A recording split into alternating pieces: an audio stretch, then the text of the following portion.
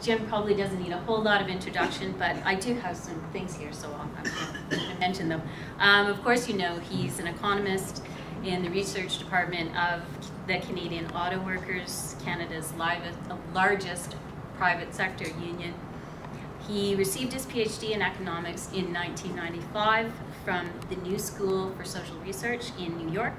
He also holds economics degrees from Cambridge University in the UK and University of Calgary. He is the author of Paper Boom and co-editor of Challenging the Market, The Struggle to Regulate Work and Income, and his column appears in the Globe and Mail. And otherwise, I'm sure that you're familiar with Jim from CBC Radio and many other media outlets. He is, in my view, an activist, economist extraordinaire. He is comfortable in any venue, and please relax and prepare to be entertained. He is funny, engaging, he speaks in plain language, and I think you're really going to enjoy it.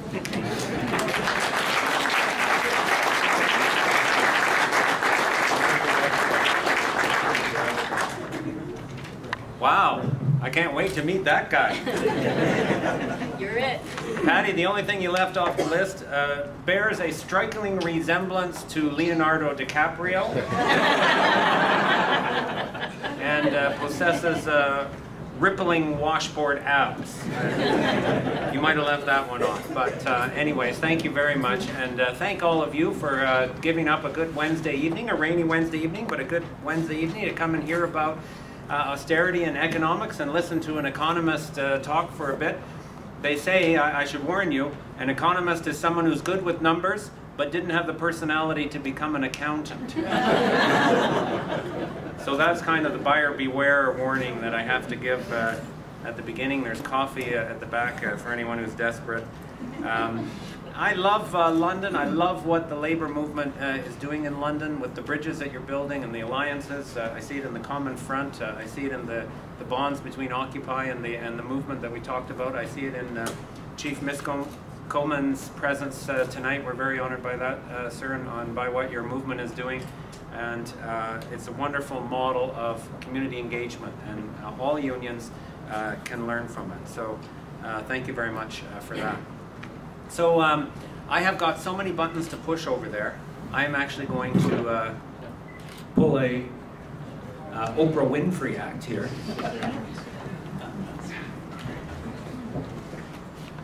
And I know I'm messing up your photo here. So, sir, how do you feel about Lance Armstrong? I like his bicycle. There you go. Yeah, I'm going to migrate over here so I can push the buttons, because you were a very good mind reader there with Bryn's presentation. Is that awesome or what? Do you know how long Bryn's been on the job? All of 3 weeks. 3 weeks on the job, and look at that. The OFL's new researcher, I think, is actually your job, right? I think you got a promotion there, courtesy of Patty, but you're actually the researcher, and we look forward to wonderful, wonderful stuff. So, my job tonight is to try and debunk some of the logic, the phony logic, the self-defeating logic of austerity by taking us back to a little bit of history, not ancient history, pretty recent history, about where this deficit came from, what caused it, and what we actually have to do to solve the deficit.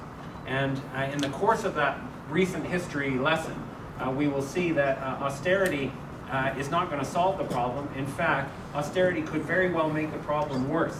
And that's what I mean by self-defeating logic. So I know some of these points should be self-evident. They should be obvious for anyone who's reading the newspapers over the last 5 years, okay? But are conveniently forgotten when it comes time to twist the screws on working people, on our working conditions and our wages, and our pensions and our benefits, and most of all, of course, our public services that we pay for through our hard-earned taxes. So, the first of these obvious, if forgotten truths, okay, the recession caused the deficit, not the other way around, okay? We don't have an economic crisis because we had a deficit. We have a deficit because we had an economic crisis. And it was not a question of so-called overspending. it was a deeper structural problem in our economy that caused this deficit. And this is what I mean by the forgotten history. It wasn't that long ago, in fact 5 years ago, that Ontario's budget was balanced. It was balanced on average for an entire decade until 2008. In the period of that decade, especially the latter part of the decade, from 2003 to 2008, after we booted Mike Harris out of office, we actually did manage to have some modest increases in program spending, in our education spending, in our healthcare spending, and a few other programs. Yet despite that, despite those modest spending increases, we more than balanced the budget. In fact, we ran small surpluses on average. It was only when we entered an unprecedented financial and economic crisis, the worst since the Great Depression of the 1930s, that we then began to experience provincial deficits. And there's absolutely no evidence, no empirical or economic evidence that can make the case that our deficit was caused by too much spending. Because until 2008, we had balanced budgets and in fact slight surpluses. What happened with the recession was you had fewer people in Ontario working, so, you had fewer people in Ontario paying income taxes from their jobs. Guess what? You don't need a PhD in economics to put 2 and 2 together on that score. Fewer people working means fewer income taxes. Less income to spend means less sales taxes. So the revenue side fell because of the recession. There's somewhat of a jump in the spending side because of the recession, because we still have a bit of a social safety net. It's flawed, okay? There's yawning gaps in our social safety net, so many of the people who need help because of the crisis aren't getting it. But there is still a bit of an uptick in spending that's related to the recession. And that combination took us from a balanced budget or even a slight surplus into the deficits that we have experienced more recently.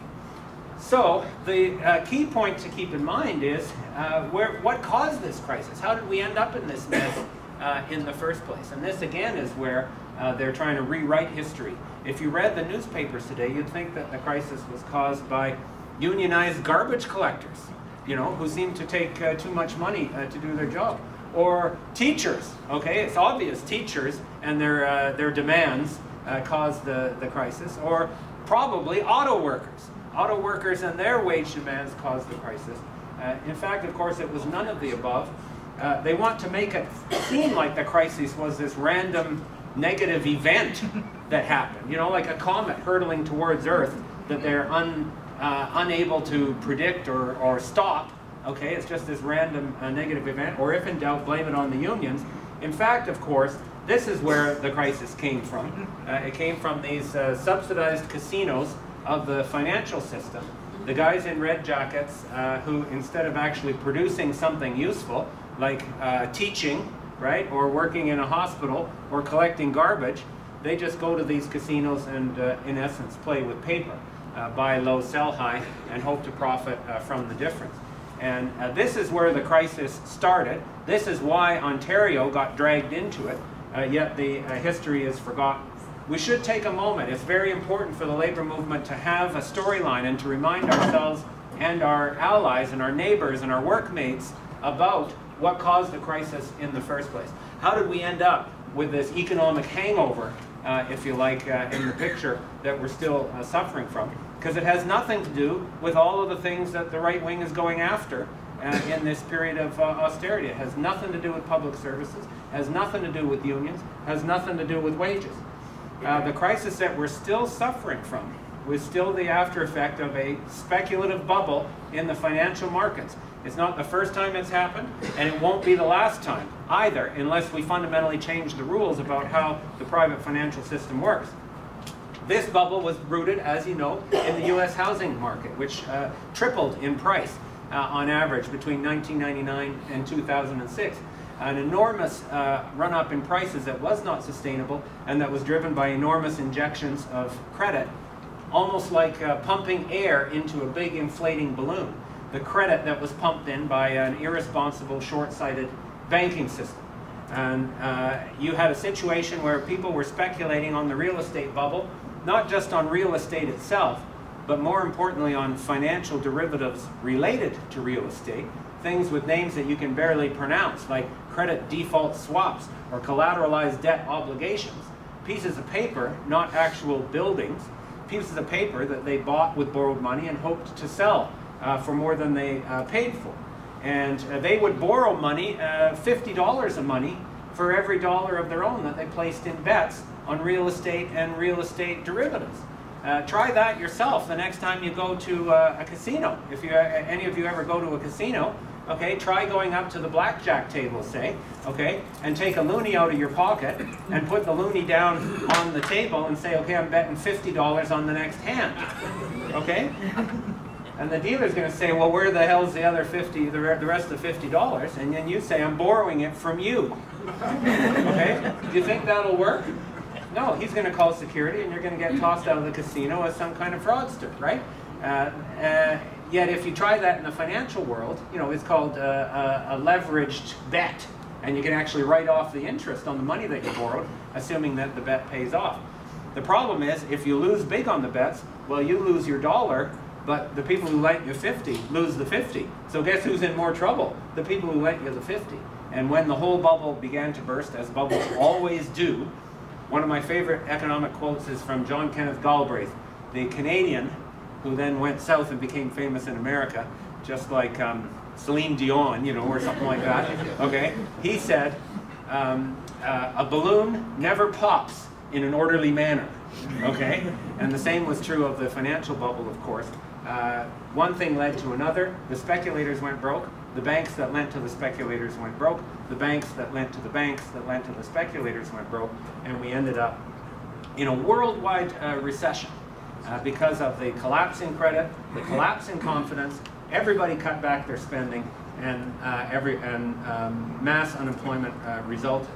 The interesting thing about this crisis, what did that have to do with Ontario?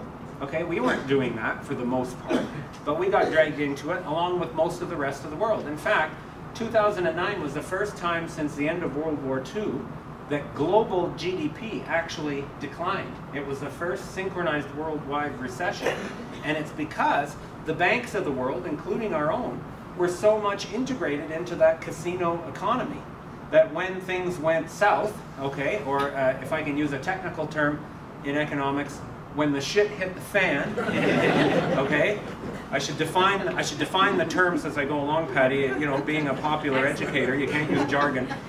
Shit hit the fan means asset portfolio dramatically underperformed expectations. Okay, so just to be clear what I mean, when the shit hit the fan, okay, everybody was invested in this global casino and credit conditions crunched, okay, and you had banks in Iceland that collapsed because the real estate market in Florida went south. What was that about? Why on earth did banks in Iceland collapse because of something that happened in Florida? It was because the banks in Iceland had been privatized by a conservative government, and the first thing the private banks there did was get in on the action and start betting on paper instead of doing what banks are supposed to do, which is create credit at a slow, sustainable pace in order to support real growth and real job creation in the economy. So it was a worldwide recession, and it did affect Canada, despite all of the endless back-patting that Stephen Harper and Jim Flaherty and all of them in Ottawa have been doing. I mean, they must have a repetitive strain injury by now. Try this, folks. Just try doing this for a few minutes. Your arm gets extremely sore, but they've been doing it for 5 years, saying, hurrah, hooray for Canada, we avoided it. We didn't avoid it. We had a recession. We've had a very, very anemic recovery. Almost, I would call it a non-recovery. Things in the labor market are almost as bad as they were at the worst stage of the recession. And our performance has lagged far behind many other countries in the world, places like Germany, Korea, Australia, of course the emerging market economies. They always say, well, at least we're not as bad as the United States, you know. And that's like somebody jumping off the building and at the 23rd floor saying, well, I'm still alive, you know. It's not much of a comparator, okay? And in fact, Canada was dragged in and dragged in relatively badly. Our performance has been very much subpar. Now we're in a new chapter of the same sad book, and the new trend globally towards worldwide austerity, cutbacks in spending, layoffs, taking away benefits, taking away programs. that global austerity is very much a new stage of exactly the same crisis, and we're experiencing that in Canada completely needlessly. Then think back to the very first part of the presentation. What caused this crisis in the first place? It was the meltdown of an unsustainable, deregulated, private, profit-driven financial system. Well, guess what? Canadian banks were part of that system. It's another enormous myth that Canadian banks were not bailed out. Canadian banks absolutely were bailed out. $120 billion of federal aid went to the Canadian banks in all kinds of different ways.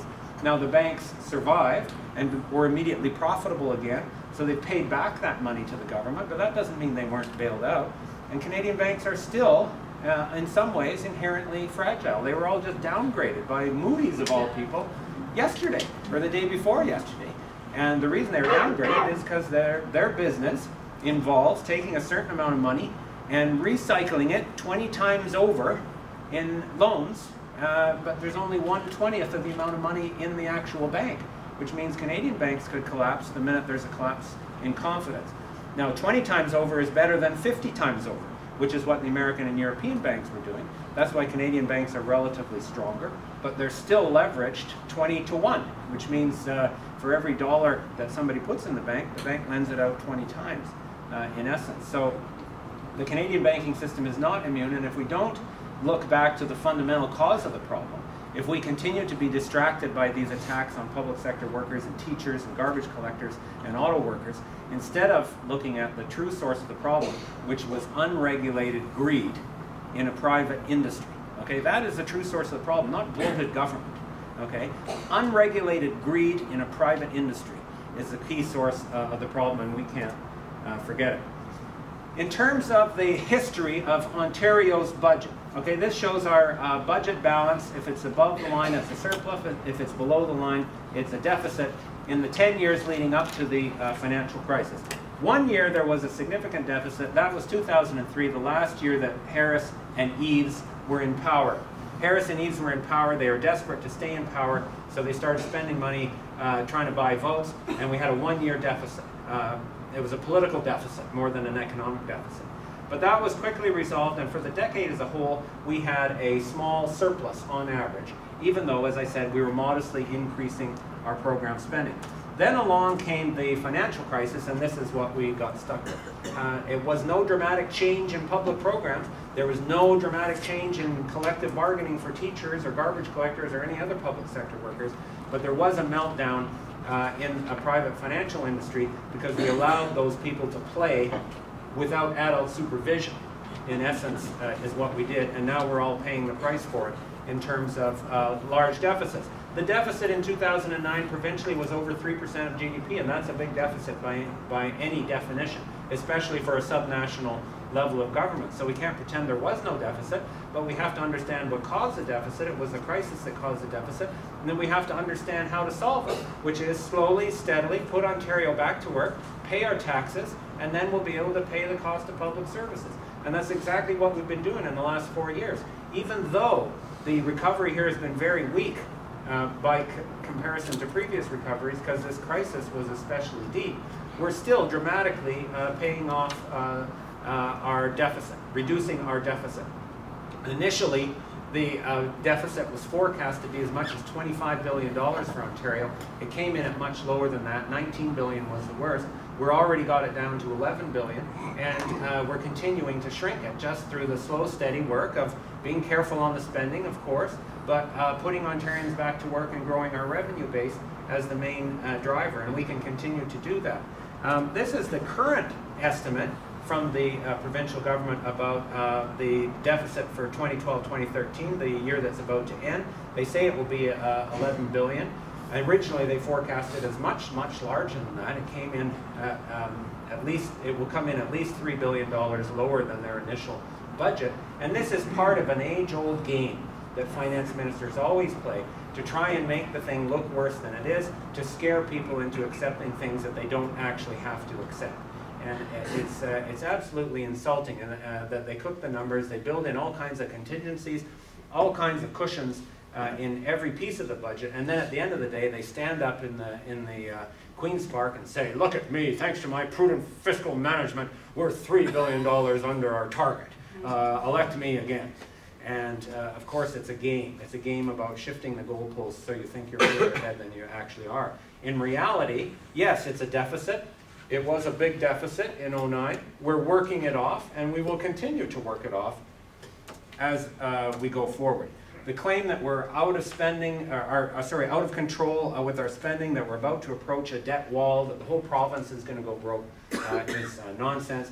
As I mentioned, our program spending did grow modestly in the period up to 2008, but our budget was balanced as we went forward. Provincial program spending in Ontario was still low relative to most other provinces and territories in Canada. Compared to what other provinces deliver in terms of healthcare, education spending, and other provincial programs, Ontario is still relatively tight-fisted. Even the Drummond report acknowledged that. The Drummond report acknowledged that Ontario does not overspend relative to the rest of Canada. The rise in the debt burden, properly measured in Ontario, despite this unprecedented financial crisis, has been modest. The other thing to keep in mind is the interest rate question. As you know from a mortgage on a house, how much you can sustainably borrow depends totally on your income, first of all, okay, which for Ontario is our GDP. That means putting people back to work. And secondly, it depends on the interest rate. If the interest rate is lower, then the burden of carrying a certain level of debt will be lower with a lower interest rate. We've seen record low interest rates in Canada, partly because of the depth of the financial crisis. And the interest rates in Ontario are going to stay low, and in fact, they're going to keep falling on an average effective basis.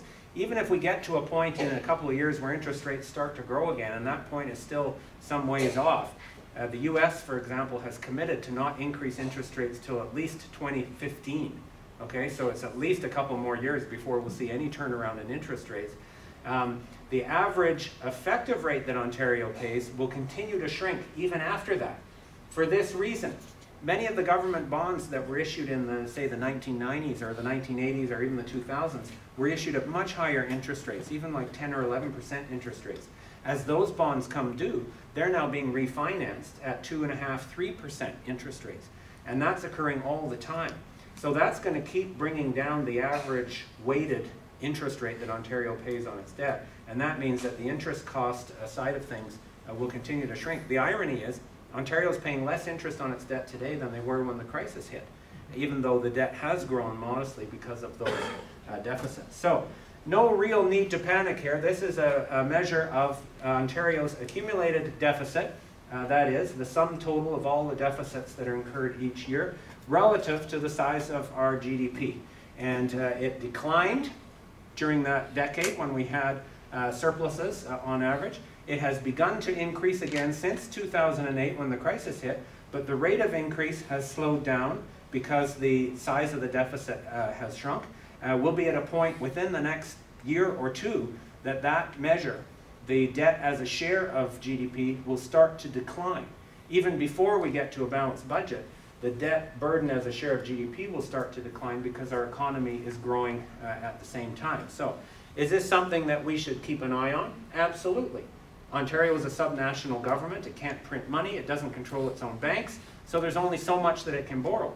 But our debt burden, despite the crisis, is still much, much lower than it was 10 or 15 years ago, and is not remotely in the state of emergency realm that you'd think it was if you simply read the business headlines or the political propaganda.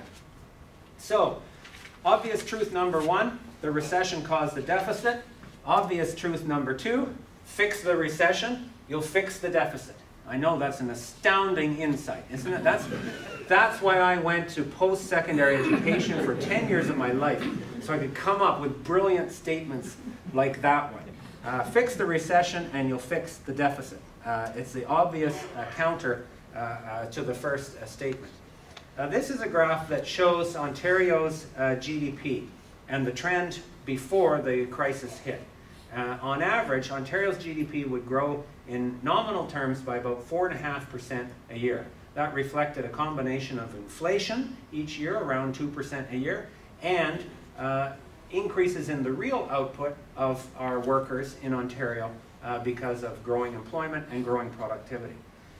So we carried along at that trend rate. Then, of course, the recession hit. We fell below the trend. And as I mentioned, we've been in so-called recovery. But you notice the gap between the trend, which is where we should be. That's how much we're capable of producing, given our population and our technology and our productivity. The red line shows what we're actually producing in light of the recession.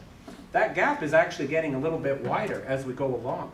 And today, that gap is around $70 billion. That means Ontarians are producing $70 billion less in goods and services than we're capable of, given our population and our productivity. And in that light, it's no wonder that we face a deficit issue. And the way to fix it is to put people back to work, producing goods and services, generating the income that we can use to pay our taxes. Here's a little bit of simple math. We're $70 billion off of where we could be in terms of our actual output. The provincial government consistently takes in about 17.5% of each dollar of GDP in the various taxes that it collects: provincial income tax, sales tax, corporate income taxes, and the other taxes that the provincial government takes. So, who's got their BlackBerry, their Made in Canada BlackBerry with a calculator function? Somebody out here, pull it out, 70 times 0.175. Okay, this means this is called You Be the Economist. This is the section of the Oprah Winfrey Show called You Be the Economist. 70 billion times 0.175. 12 billion. About 12 billion. About 12 billion, all righty. We've got a bunch of economists in the room. In fact, $12.4 billion. And more specifically, that's what we would be collecting if we were producing what we were capable of producing. Okay? No muss, no fuss. What's the current estimate for this year's provincial deficit? $11.8 billion. So there, you've done it. You've balanced the budget, and you've got a little bit of change to throw around on pre-election goodies while you're at it. Okay? So there's the reality. Put people back to work producing what we're capable of, and we will absolutely be able to pay the cost of our public services that we need, that contribute so much to our quality of life, and then some. And the same exercise can be conducted if you look not at GDP per se, but if you look at the number of people working in Ontario. This is a graph that shows something called the employment rate. It's the opposite, in a way, of the unemployment rate. I don't like the unemployment rate as an official statistic, because it gives you a really misleading idea of what the labor market's like for this reason. If you give up looking for a job, right, then you're, quote, not in the labor market, according to the nerds who work for Statistics Canada and calculate these things, okay? Then you disappear. So you're not unemployed if you're not looking for a job. I know that sounds bizarre, but it's true by Ottawa's official standards. I prefer to look at the other question. Are you working or not? Okay, I don't care if you're putting in 50 pointless resumes a week, okay, for jobs that don't exist. The fact of the matter is you're not working. And this measures what proportion of the working age population is actually employed. And in the decade leading up to the crisis, in Ontario, it was around, on average, 63.5% of the working age population had a job. Working age population means anyone over 15. So again, that's a very conservative definition as well. So that was going along fine. Then look what happened in the recession. We fell down to 61%, and then we've kind of bounced along the bottom ever since. There's been hardly any recovery in that measure at all. That's why I say, from the labor market perspective, there really hasn't been recovery. And if you look at that gap between how many Ontarians should be working and how many are working, we are missing 250,000 jobs. Okay, what that means is if we had been keeping our population, which is growing, remember, our population is growing, but if we had been employing it at the same rate as we were beforehand, we would have 250,000 more Ontarians working today than actually are working. So let's do exactly the same exercise. Well, this is another way to look at the same trend in the labor market. This shows income generated from employment. This is wage and benefit income, salaries, etc., for people in Ontario who are working. And on average, the trend was growing at 5% a year. We fell off that trend with the recession, and the gap in labor income is $52 billion below where we should be. What that means, if you took those 250,000 Ontarians who should be working but aren't, and put them to work, given average wage and salary levels, they would generate $52 billion in additional labor income. So we'll do the math again. $52 billion in lost labor income. Well, immediately at the middle class income tax rate, you're going to collect $5 billion additional provincial income tax revenue. Then, assuming that these workers, like any good God-fearing Ontario worker, goes out and spends every damn penny of their after-tax income once they've got it, okay, then the government loses another $3 billion in HST revenue, and there's also $1 billion lost in the employer health tax, which is collected at 2% of payroll in Ontario. So, again, folks, this is why I got a PhD in economics. 5 plus 3 plus 1 equals $9 billion in lost revenue directly just from the jobs. Just putting those people back to work immediately delivers $9 billion in revenue to Queen's Park. And the deficit is 11 and change today. And that isn't even getting into any of the indirect effects or any of the corporate taxes that are collected, etc., etc., etc. Just from putting Ontarians back to work, you absolutely would solve the deficit problem. We wouldn't need any kind of permanent downward shift in the level of public programs. We wouldn't need to reinvent or privatize our public programs, as Don Drummond and so many others have been arguing. And there certainly is no need to trample over the legitimate democratic rights of teachers and others to freely negotiate their collective agreements. There is no economic or fiscal justification to take away rights from Ontarians. All we have to do is put Ontario back to work, and we will pay our bills like the hardworking, decent people that we are. So, increasingly obvious truth number 3, maybe not quite as obvious as the first two. We'll need to convince some people of this one. The austerity that has been the misplaced response to this crisis is self-defeating. It contains within itself the seeds of its own failure, if you like. And in an extreme case can actually make the deficit itself worse. And the logic of it is obvious. We've shown it was the recession that caused the deficit. So, if you respond to the deficit by slashing programs and laying off public sector workers, well, what are you going to do? You're going to make that recession worse. Okay? Obviously, if you take billions of dollars of spending power out of the provincial economy, and whether it's through actual layoffs or just by not replacing vacancies and attrition, you eliminate thousands of public sector jobs, well, you've obviously made the underlying situation worse. At best, the savings that you were hoping to get by doing those things through that cold bath on the overall system are going to be offset in part by the negative macroeconomic side effects of the spending cuts. At best, in other words, you're swimming against the tide. You might think that you took 3 strokes forward through your cutbacks, but you went back 1 or 2 strokes because the negative impact of the cutbacks on the overall economy pull you back. That's a best case scenario. The worst case scenario is you actually end up swimming backwards because the side effects of the spending cutbacks and the public sector layoffs are so severe that you end up tipping the whole economy back into the recession that created the deficit in the first place. Talk about shooting yourself in the foot. Okay, that's exactly what this is. The simple-minded attack on public programs can actually make the problem worse, which makes you think maybe these austerity measures were not intended to get rid of the deficit in the first place. Okay? Here's another brilliant insight. Okay? Maybe this actually isn't about the deficit.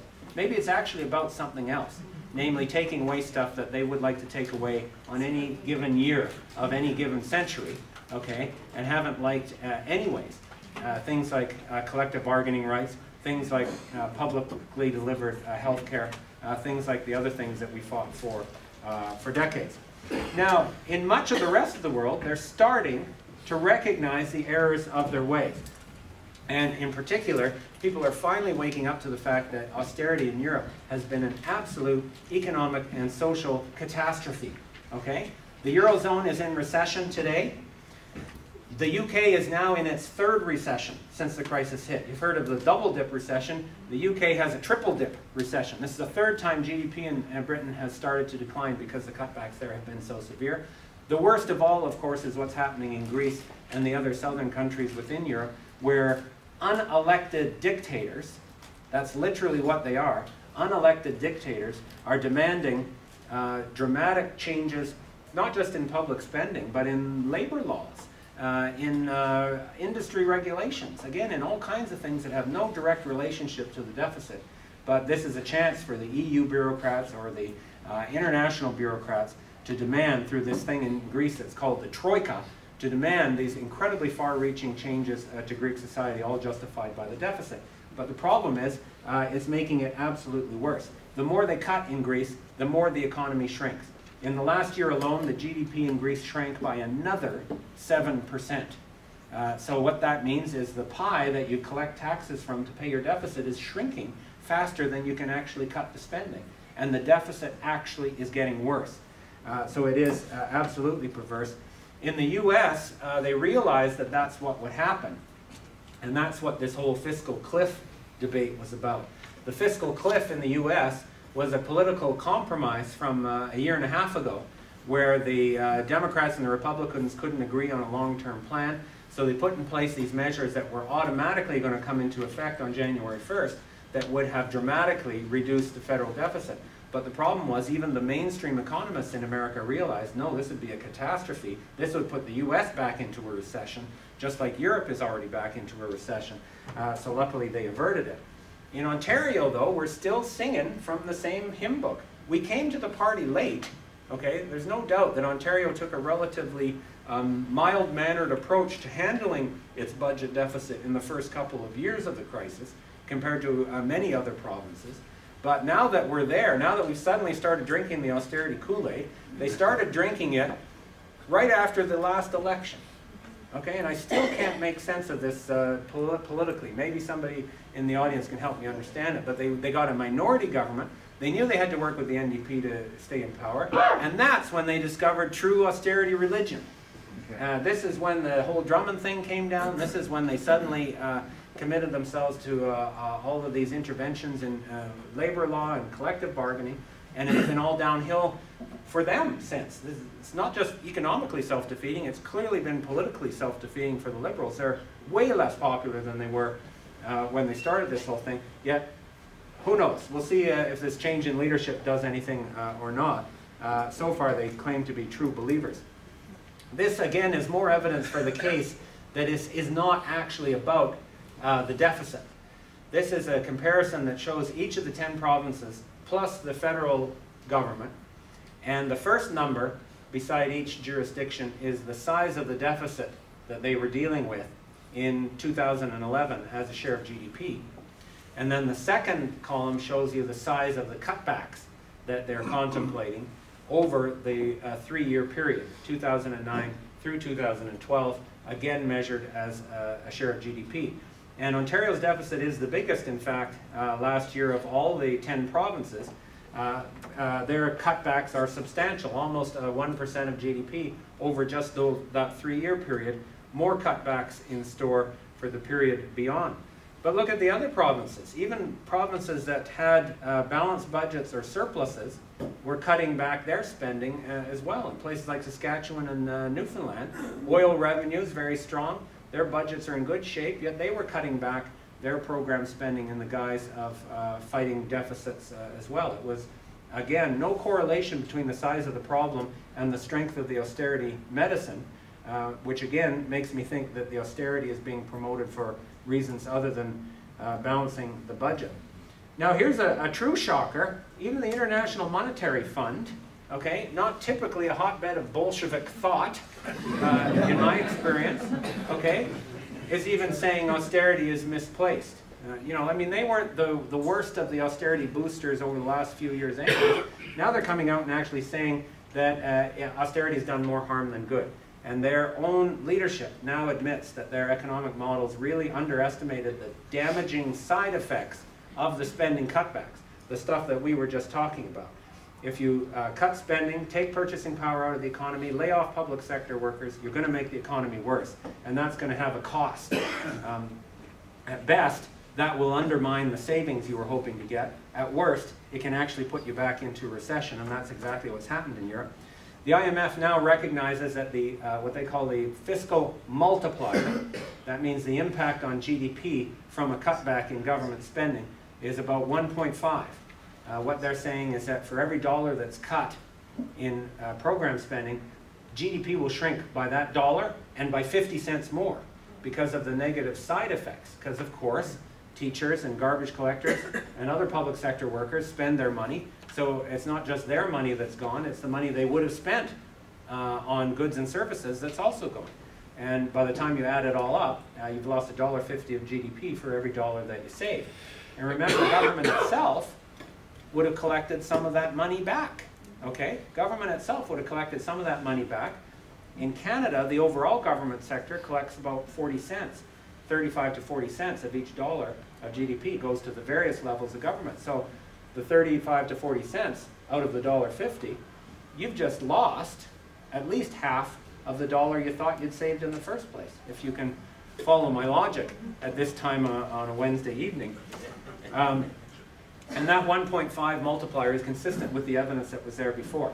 Yet these advisors told government, cut back on austerity, cut back the programs, balance the budget at all costs, and the economy will thrive as a result. They were absolutely lying on the basis of past experience. In Ontario, this problem is called fiscal drag. What a drag! Okay, what a drag indeed. It's called fiscal drag. That's how economists refer to the negative side effects of the spending cuts. As I showed you on that table, we're looking at provincial program spending cuts equal to about almost 1% of provincial GDP. Okay, and that was just up to 2012. There could be more in the pipeline afterwards, depending on what happens. Okay. Remember, federal and provincial program spending is declining as well. Okay, it's not just the provincial level that's on austerity mode. Take the total cutbacks and multiply it by 1.5, okay, the multiplier effect, and you're looking at fiscal drag of something close to 3% of GDP. That won't all be experienced at once, okay, because the austerity comes in over time. It'll be felt over some years, but we don't know how many. It could be worse than that. Depending on what's happening elsewhere in the economy, taking 3% of GDP out of the equation could indeed put you back into a recession. And then you don't know what you're going to set in motion in terms of the decline in the economy and what that does for provincial revenues. To show you this is not an abstract hypothetical scenario, this graph shows the change in each of the major components of Canada's GDP. We don't have the same numbers for the provinces, so this is for Canada, over the most recent year that we have data on. So this graph shows the change in each component of spending in the 12 months ending last fall. That's our most recent GDP data. And over that 12-month period, you'll see consumers in Canada, even though they're up to debt, they're up to their eyeballs in debt, we're still willing to go further in debt and spend a little bit more. So their consumer spending grew by 2%. Spending on housing was still growing. Now we know that that's turned around, right? And the housing market in Canada is now shrinking. So that plus is going to turn to a negative. The government sector was already contracting, down by 1% in terms of its activity in the year ended last fall, and that is probably getting worse as well. Business investment was growing at 5%. That's relatively quick, but from a very low base. Business investment is still much weaker than it was before the crisis and has a long ways to come back. Exports were actually declining. So the total change in GDP is a weighted average of all of those different bars, and it was very weak last year, around 1.5%, and that was for a year as a whole. By the end of 2012, that had slowed to almost zero. We were almost in a zero growth situation, and if that's where we were at, then a big negative on the government side, because of the austerity, could absolutely tip the balance and push us back into a recession. And once we get back into a recession, then you're getting the declining revenues that created the deficit in the first place. So that's what I mean when I say austerity can be self-defeating, and in fact it may very well be self-defeating even in our context. All that takes me to one not obvious question. I've gone through what I call the obvious points of recent history, and that leaves us with a question that is a challenge to us as well as to the system, and that is, how do we put Ontario back to work? If we agree that putting Ontario back to work is the best way to solve the deficit, and I passionately believe that to be true, then putting Ontarians back to work is the question that we should be turning our attention to. Instead, we spent the last year as a province pointing fingers at teachers, right? I mean, were we actually getting anywhere in terms of addressing the true problem? Not remotely. It is a challenge. It's a challenge because the traditional engine of our economy, if you like, has been stalled for a few years. We have the manufacturing sector, of course, which London realizes painfully has been through a catastrophe and is starting to turn around, but not remotely strong enough. Business capital spending on new equipment and machinery and technology is inadequate, especially given the huge cash flow which businesses are receiving, all the tax cuts that we gave them. They're sitting on the money more than they're spending it. You've heard about this problem of dead money, as Mark Carney called it. It's now about $600 billion. Can you believe that? $600 billion, enough to wipe out the federal debt in one fell swoop that companies are sitting on. Cash flow that they receive, but they have done nothing with. If we could get that money flowing in the economy again, we'd be in much better shape. Our exports have been terrible. The federal government thinks all we have to do is sign more free trade agreements. Yet the more free trade agreements they sign, the worse our exports become. They're completely missing the problem in our exports, which is about deindustrialization and the failure of Canadian companies to produce goods and services that the rest of the world wants. So far, our bacon has been saved by consumers being willing to spend like drunken sailors, okay, even if that means going into debt. And now they're all being browbeaten and saying consumers don't go into debt anymore. So if they stop spending, what's left? The only thing left is government.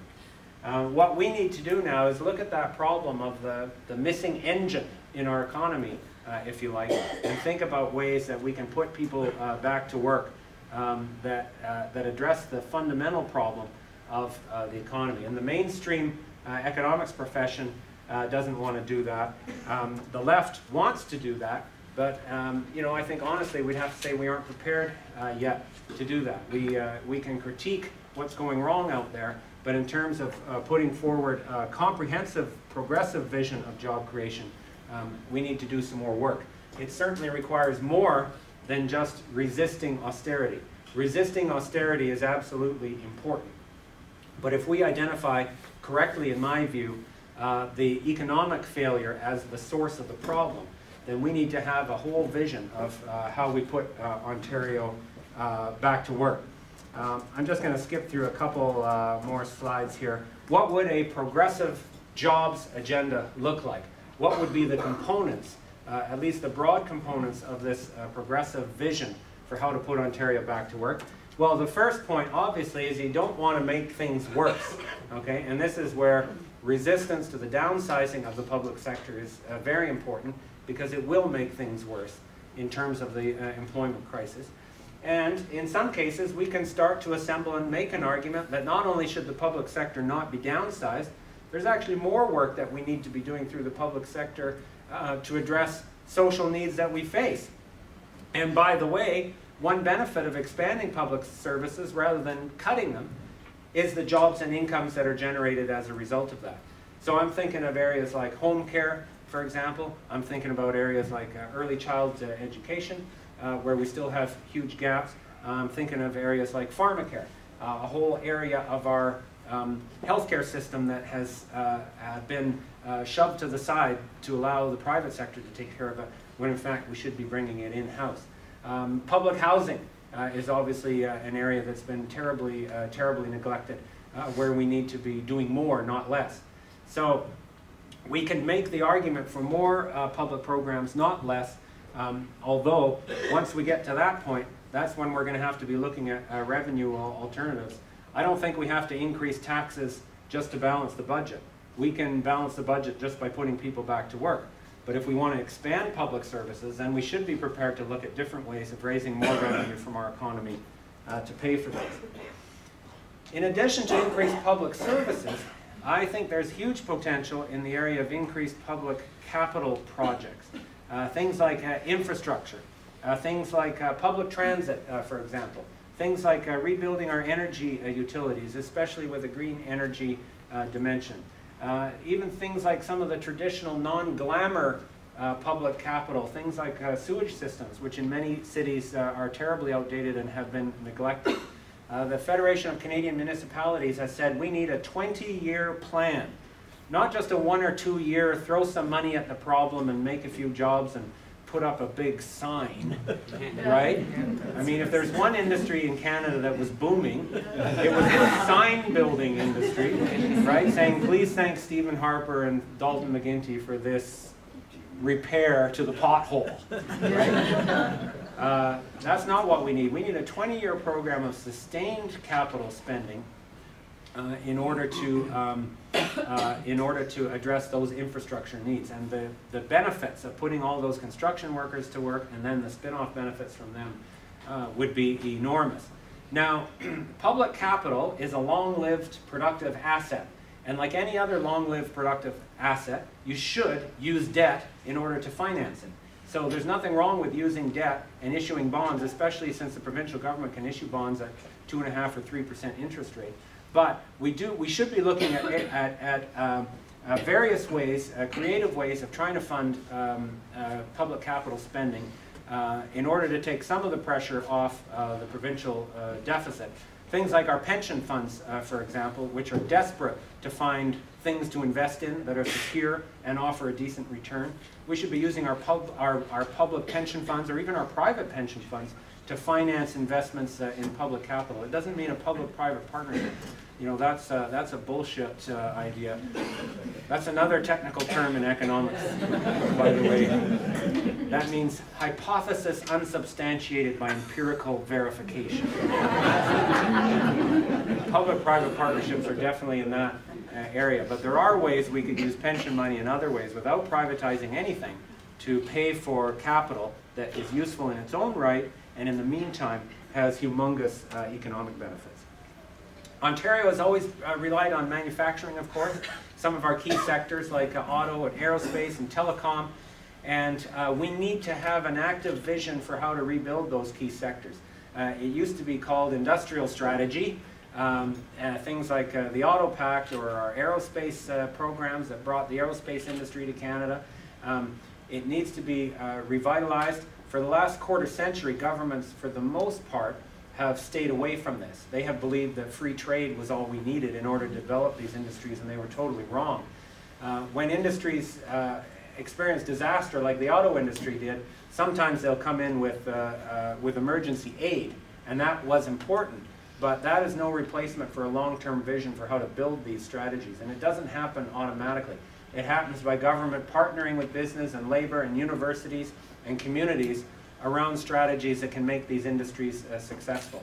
Germany and Korea have been the two most successful industrialized economies in getting through the financial crisis and the aftermath, and they do this all the time in all kinds of creative ways. Even emerging economies like China or Brazil use active industrial strategies, not any kind of naive faith in free markets to build their industries, and we need to do the same. Ontario is a resource economy as well as a manufacturing economy. We have a lot of resources. Bryn mentioned that in her presentation. Now we have to develop those in a sustainable way, but we have experienced a problem in Canada where resources have been growing while manufacturing is shrinking. And in general, that's a negative trend. We want to protect manufacturing and value-added jobs. But we might as well get the opportunities that are from our own resources as well. And there are many in Ontario, whether it's agriculture and food processing that comes with it, or whether it's minerals, or whether it's a revitalized forestry and forest products industry, which could be coming down the pike as the U.S. housing industry recovers and so on. There are opportunities there. We have to do it right. We're not going to sacrifice our environmental heritage for it, but there's certainly ways that Ontario could take some of the upside of the resource boom. I also wonder if there's a bigger case, in addition to public services, in addition to public capital, a bigger case for public enterprise in Ontario's economy. And this is one that I think is worthy of more research from progressive think tanks like the Centre for Policy Alternatives and others. Think back to a company like Ontario Hydro and the role that it played over our provincial history. Not just providing public services, but actually investing in building productive capacity and innovating in terms of the technology that was used, all in the name of the people and under the ownership of the people. It was an enterprise. It was an engine in its own right for provincial economic development. And I think there's ways in which we should start looking at this idea again. What form it would take could be provincial crown corporations, which are still used in some provinces in Canada for economic development. Newfoundland is making big use of crown corporations. Manitoba makes big use of crown corporations for economic development. It could be other forms of public enterprise or cooperative enterprise. The main thing is, if private companies are getting all this money and just sitting on it, okay, why give them more money? There's no point. That's like pushing on a string. Let's find other ways to take that money and pump it into the economy in terms of innovation and job creation. These, I think, are the elements of a strategy to put Ontario back to work, and that's what would solve the deficit far, far more surely and far, far more constructively than the austerity agenda would. I think we can fight austerity, and I do think we can win. Step one is to debunk the flawed, self-defeating logic that the Don Drummonds of the world and the other architects of austerity have been foisting on us. And that was my main goal with this presentation. On a more immediate level, we as citizens, as human beings, just have to reject the social and human consequences of austerity. If they try to cut our program, we just say, no, you can't cut that program. That program is too important to our quality of life and to the cohesion of our communities, and push back on a sort of visceral level that way. We have to increase the political cost on those who would cut first and ask questions later. And we've got good examples of that. Look at what happened in Quebec when the Quebec students stood up against austerity. Very audacious, right? Very in your face. And lo and behold, the government that was trying to do it to them lost the next election. Not solely because of the Quebec students, of course, but that was certainly part of it. And now they've changed the political environment. We have done that to some extent already in Ontario. The Liberals took this enormous right turn after they won that minority government, and they have paid an enormous political price for it. They're last in the polls, and the only way out was to shut down the legislature, right? Teachers aren't allowed to go on strike, but apparently MPPs can walk off the job whenever the Premier decides it's politically convenient, okay? And for the Premier to resign. So, you know, how will they find their way out of that? I'm not sure, but I do know that the more we make austerity politically damaging for those who want it, the better our chances are of resisting it. And then we have to remind people that the way we pay our bills is by having a job, producing honest goods and services, and paying our taxes from it, and that we are glad to do that. We have learned from the experience of the world, including in Europe, including in Latin America, including in Canada, that fighting back does make a difference. And the fight backs in Greece and elsewhere in Europe, the Occupy movement, the students in Chile, the students in Quebec, the Idle No More movement, which has changed the conversation big time again, thankfully. If we stand back and do nothing and just tighten our belts, well, we're going to subsidize the system until it falls apart again. And that won't be doing anyone any favors.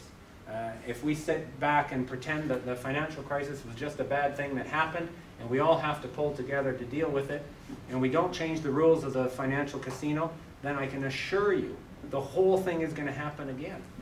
So there's no point doing that. We should put the system on trial, be audacious, cause trouble, get in their faces, if you like, and we can win. That is my conclusion, and I believe it. With the power of people like you, thank you for fighting back the way you do, and I look forward to carrying on that struggle together.